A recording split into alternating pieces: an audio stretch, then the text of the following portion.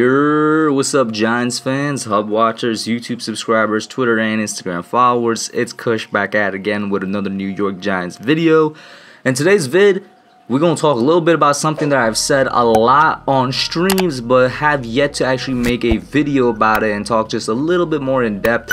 Get your guys' thoughts directly through the comments and all that, and that is the Giants' defensive line. I've said several times, you know, I'm pretty sure a lot of you have heard me express this opinion before, that the Giants defensive line actually got better in the offseason despite the massive loss of Dalvin Tomlinson to the Minnesota Vikings, as we've always lost defensive linemen to the Minnesota Vikings. Although, real quick, kind of semantics here, I don't know if you could like classify it as a loss. We let him go, so it's a loss for the team, but it's not like Minnesota beat us out on a contract or anything. It's just that we let him go, and we signed, in terms of trying to replace his run production, we re-signed Austin Johnson, we signed Danny Shelton, two guys known for their tackle for loss ability and stuffing the run up the middle. And we also have BJ Hill still on the roster, a third-round pick from 2018, who was a good enough type of player. You know, showed a really big flash in his rookie year. Currently is the rookie sack holder for the Giants.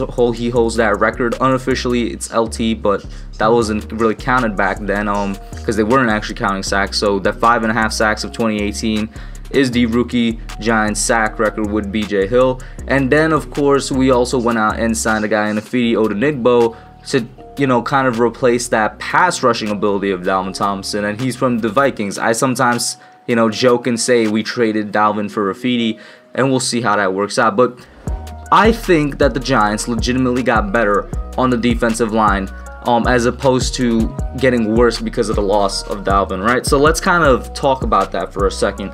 The value of Dalvin Tomlinson. Dalvin Tomlinson and what he did for this team isn't necessarily shown in the stats, right?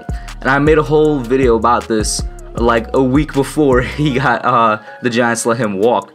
It was the very first, no, it was the second We Need to Talk episode, I think, where many of the things that Dalvin does can't really be tracked on a stat sheet. And we'll get to his actual stats in a second. But first of all, his presence up the middle, right? Dalvin took a lot of double teams for the Giants in his past couple of years with us. There were teams paying attention to him and realizing that if they didn't, this man is actually going to blow up the middle and get a sack. He was very, very good with getting pressure up the middle, and teams had to pay attention to him for that. And I mean, Dalvin almost always played strictly at that nose tackle position. I'm sure he definitely was moved out to the ends once or twice by Patrick Graham and even by James Bettcher. But because of the fact that teams were paying attention to him, and they only could double team one person at a time, and we already know that teams also double team Leonard Williams, essentially it became a thing where if Dalvin was being double teamed, Leonard was not, and Leonard was getting there and he was getting the sack. Or if Dalvin was double teamed and Leonard was not, then, you know, one of our edge rushers is getting there. Or if Leonard is being double teamed but for some reason they let Dalvin, you know, not get double teamed, he's gonna get a quarterback pressure, a quarterback hit, or even luckily enough a sack. It was always a thing like that with our defensive line, where they were paying attention to one of our guys at all times. Or God forbid they double team both of the guys in the middle there, and then oops, that's an automatic sack for Dexter Lawrence or for another one of the edge rushers. And once again, it's not something that's necessarily tracked in the stats, but it could be reflected in the stats. When you look at Dalvin's last 2 years, it was his best 2 years as, you know, a NFL player in terms of a pass rusher. You know, both of the years he tallied 3.5 sacks, and he had 10 quarterback hits and then 9 quarterback hits respectively, 2019, 2020, in the past 2 years.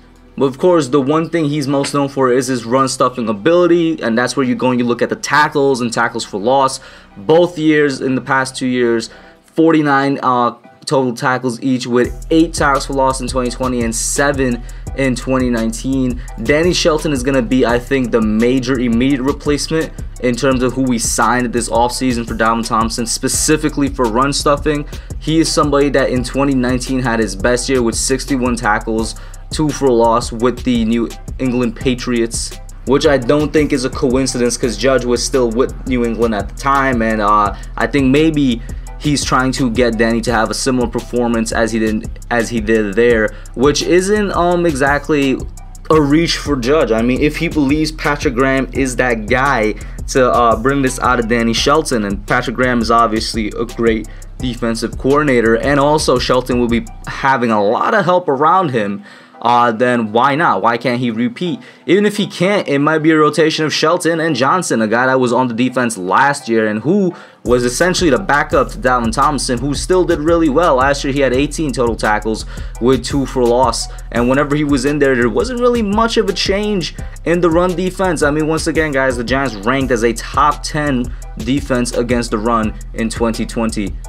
And then, of course, there's BJ Hill as well. There's going to be a great rotation here. And that, don't even forget Dexter Lawrence. I personally want Dexter to stay at the defensive end position, not necessarily in the middle. But he just might be shifted over to the middle because of his size.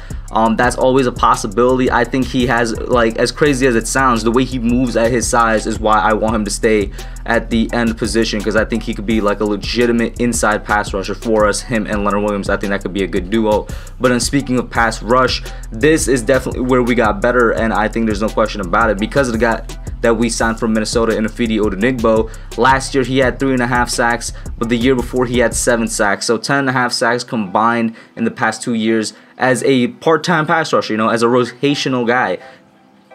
And even though his sack numbers weren't the same as the year before, his quarterback hits were more. He had 15 quarterback hits last year with 13 in the year before. What does that tell you? He's always getting into the backfield. He's a constant presence in the backfield, which means he's consistent as a rusher with providing pressure. It's just a matter of getting there in time. Kind of reminds me of Leonard Williams in 2019 a little bit, where he was consistently getting pressure, but he was just not getting there for the sack. So, I mean, this guy, he's going to be in the same role essentially, and he could play both in the dirt, which means he could play both as a defensive tackle and he could play standing up. That brings great versatility to the team as well. I think we got better pass rushing wise. The only thing we're worrying about the loss of Dalvin Tomlinson will be the run stuffing ability, and I do think we can match it with a combination of Danny Shelton and Austin Johnson, and then we still have guys behind them. And in addition to all of that, all these players are going to be in an even better defense than what last year's defense was. That's because we improved by adding even more players and adding good players. We have now Azeez Ojulari, who we hope to develop to be that #1 edge rusher, who I think he can be. And it's essentially going to be Azeez and Lorenzo as your 1 and 2 on the edge. That was a better option than last year with Lorenzo and O'Shane, and even that didn't last long. Our options essentially became Carr Coughlin and Cam Brown because of injuries. So just by default this year, the options at the edge is better. I think that at the defensive line, pass rushing lines were better. I think we're going to match the run stuffing. I think at linebacker we got better because of the fact that there couldn't be somebody next to Blake right now, whether it's Reggie Ragland or Tay Crowder. And in the secondary, of course, we got better because we added a #1 corner to be our #2. So to help around them, like we always say it, right, with football, if you improve one part of the defense or the offense in some way, shape, or form, it's going to help every other part. Well, we improved essentially every level of this defense in the offseason, so it's going to get better. But that's just my opinion. I do think the defensive line got better. I do think the loss of Dalvin Tomlinson was like more than handled. I think the Giants did a great job of essentially replacing his production and even, you know, upping it in some areas. But you guys let me know what you think. Put your thoughts down below. That's it for now, and I'm out. Thanks for watching. Don't forget to like, comment, subscribe, and share. I'll catch y'all in the next one.